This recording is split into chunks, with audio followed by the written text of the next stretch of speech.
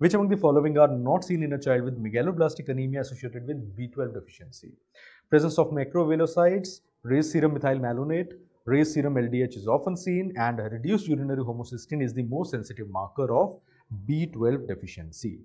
So now they are saying not seen. Let us have these options, look at these options one by one. Presence of macrovalocytes is a true statement. Macrovalocyte RBCs are one of the early features along with hypersegmented neutrophils on peripheral blood smear.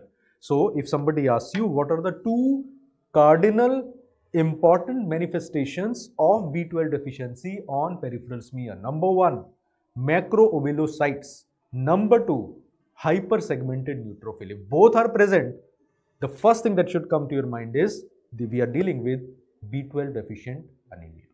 Second thing, raised serum methyl malonate is again a true statement. Raised serum homocysteine, raised serum methyl malonic acid, they are seen in these patients. B12 levels, serum B12 levels will obviously be low. Regarding serum iron, they may be normal or slightly increased in these patients.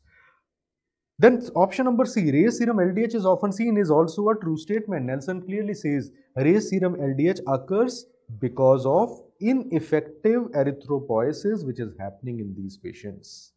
So ineffective erythropoiesis can cause moderate elevation in serum LDH. 2 to 3 times of normal LDH can be seen in these patients.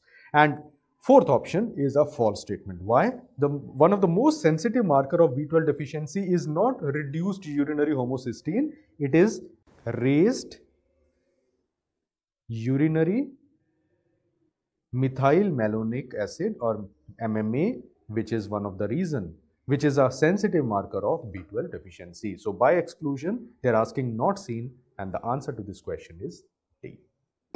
Subscribe and press the bell icon so you never miss an update from PrepLadder.